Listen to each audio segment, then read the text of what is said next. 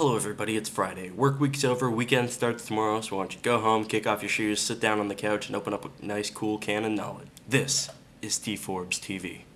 A cleaning woman in Dortmund, Germany, I hope I'm saying this right, was a little overzealous about her job. She was making her rounds when she saw what looked like a dried rain puddle underneath one of the exhibits. Doing what cleaners do best, she cleaned it up and was on her merry way. Unfortunately, that particular dried rain puddle was a very important part of a $1.1 million art piece called When It Starts Dripping from the Ceiling. Oops. But the silver lining is, I now have an excuse if I'm ever told to clean something. I can just say, I don't have $1 million to risk. In other news, I'm jealous of toddlers. MSNBC has compiled a list of the top 10 things to help parents raise nerds. Congratulations, John and Hank Green, I say you put this in a win for the nerd fighters. But seriously, there are things on this list I'm asking for Christmas.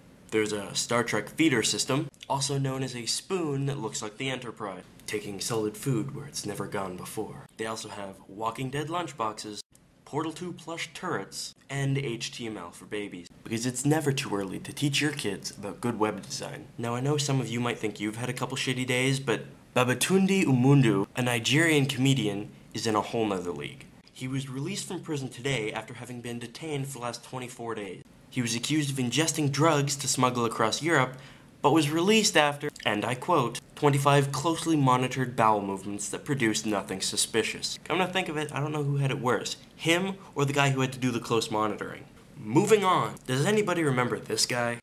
In Kevin Smith's 1999 film Dogma, the church realizes they've been a little dreary and depressing, so they decide to bring in Buddy Christ to liven things up. While I haven't seen Buddy himself, the church seems to have been taking a page out of Kevin Smith's book. Cardinal Gianfranco Ravizzi, this is not my day for names, said preaching in churches was so dull and vapid it had become meaningless. He followed that up with a suggestion to priests to not be afraid of letting the scandal contained in the Bible erupt. Who knows, this change might even motivate me to take in a sermon or two.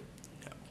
Leaving behind old men erupting in scandal, 83-year-old Ben Clifford Dawson of Iowa was charged today with offering sexual favors as repayment on a loan. And that's all I'm going to say about that. I'm going to finish off today with a happy story. Everybody's been quite excited that the human population was soon to surpass 7 billion.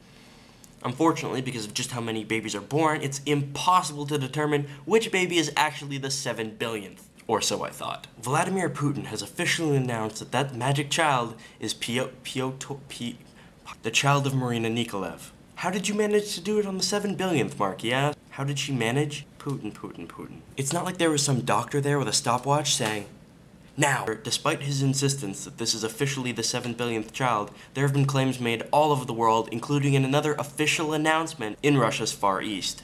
Whoever really has the honor of being the world's 7 billionth child, congratulations. That's everything for today, so I'll see you all next time.